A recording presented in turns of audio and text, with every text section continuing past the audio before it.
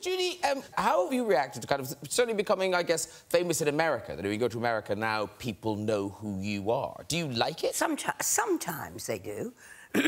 Sometimes.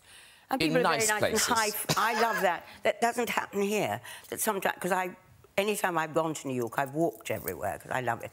And somebody will come up and kind of high-five you in the street. I love that. Quite shocking, but I like it. That doesn't happen here.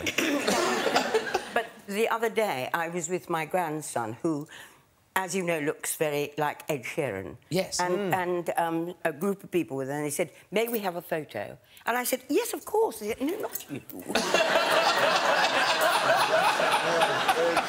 Yeah, because actually there's that weird connection with you and Ed Sheeran. Ed Sheeran slept on my couch for 6 weeks before he was famous. But how does that happen? Ed Sheeran, I was doing a radio show in L.A. and it was a satellite show, and he knew that we do music, so he comes to my radio show. Hello, James, just trying to get my music. You know, we'd love to hear my music, whatever. I was like, well, sure, whatever, let me hear it. So he lets me hear his music.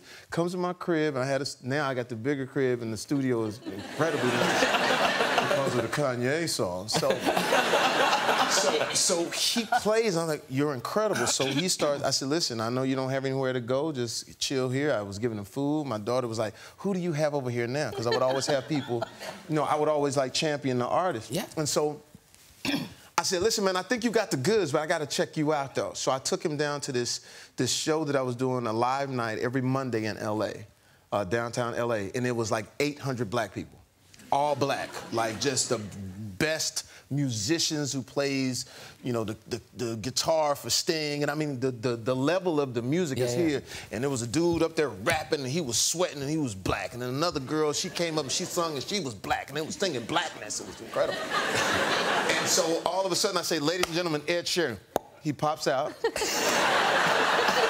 a little red hair and a ukulele. And one of my homies, who's an incredible guitarist, but he's just true to the music. It came from us. This is black, blackity black, right? And he says, yo, Foxx, come on, man. What's this, man?